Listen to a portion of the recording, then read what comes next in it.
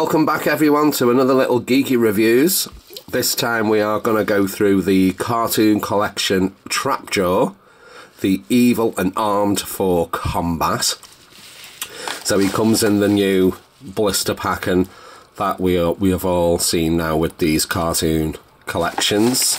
But on the back, for the card art, we've got the, as seen as in the double-edged sword. So we've got Merman there in the back, and obviously he's coming out as well. By the time this is probably going online for you to watch, he's already out actually. Anything else in the background? Nothing else in the background there, but he comes there with this little gadget thing, which is the Aternium rock. And then obviously in the little other cross cells twist into powerful battle positions. And there he is, Merman there. So can't wait to get my hands on this one. So especially with the actual head sculpt for him. Stratos, I don't even know whether I'm gonna get Stratos. I mean, he doesn't look that much different to the first Origins release, so I'm like that whether to pick that one up or not. But let's crack him out of his plastic prison and give this guy a closer look. So getting him out of the actual box, he comes in the full pink, like a Barbie pink type of colour. I think it's kind enough the same-ish type of style.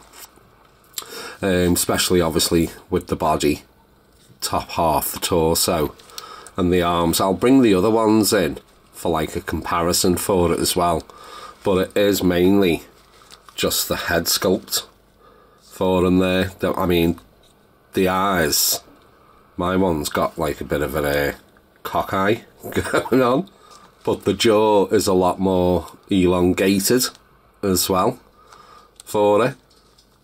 His new waistband doesn't have the skull and crossbones in the middle, so that's a difference. And these like little thigh pads are a lot longer and oval shaped.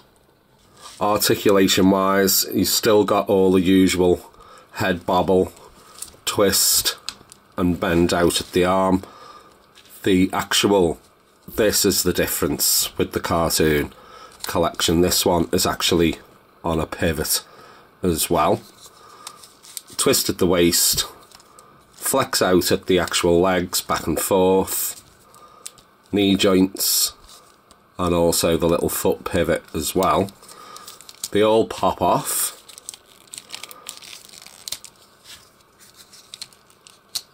So when you pop the gun arm off, there's just this little clasp that fits over as well, that's not moulded on.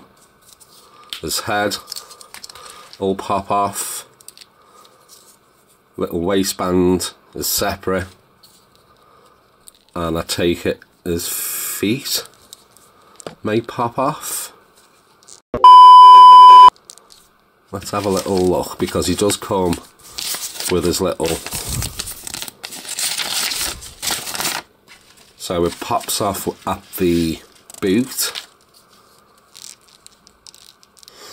So it says it pops off with the boot, but mine is pretty much stuck in there, and I don't want to pull it too hard. But yeah, I suppose yeah, you can pop off at the boot. It'll probably need a little bit of a soak in warm water. So the accessories, now he comes only with two little weapon accessories, which is the gun and also the hook. So he doesn't come with the little claw arm accessory. So let's just pop them all back together. So he's got like a little peg and hole there, just slides in. I think it's longer than usual, but I'm pretty made up where this has got the tilting mechanism on there as well. And I just slip the gun arm off. Comes with a little hook, and it has only just got one supporting little clasp on his belt to then put the hook arm on. And there's a titanium little rockers, like clear translucent type of plastic, and it's all like flattened type of little edges going round, and you've got a little gripper hand where you can just hold onto it like so. Before I bring in the other trap jaws, just to have a little comparison look, he comes with this little comic times end. So on the front cover you've got Teela there, the Cartoon Collection Teela. And let's have a little look, see. So in the comic, Teela comes in this cloak, which would have been a good little accessory if she had to come with that originally. You've got the pre-Tania with the dinosaurs there, the three-headed dragon, and also Teela's horse. I wonder, will we get Teela's horse in this Cartoon Collection one? Who knows?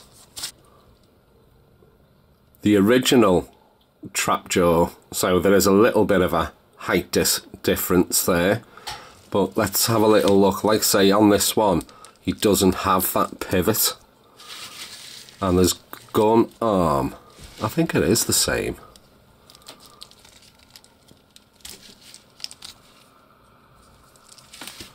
It probably just looks different because of the colour.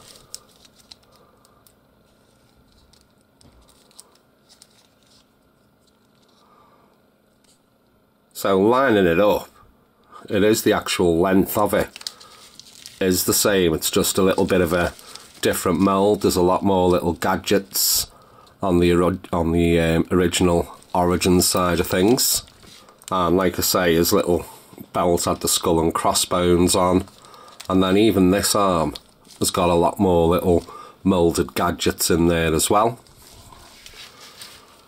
And even with the comic book trap jaw, that basically is it, just like a repaint other than the legs from the Origins as well. Plain arm, but it's more of that He-Man type of gauntlet where the cartoon is just blank. So there he is, my little review for the Cartoon Collection Trap Jaw.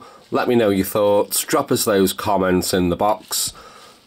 Are you going to carry on if you're collecting these cartoon collections? Is there only specific ones that you're going to get, or are you going to commit and go through the whole lot? As I say, let me know your thoughts while you're there. Dropping those comments, do the usual with the like, subscribe, tickle that little bell notification so you don't miss out on any others. So check out my other little playlists up in the corners there. So you've got the whole Origins collection, and you've got a couple little extra of collections. But thanks for checking in on this one, and I will see you on the next. Take care.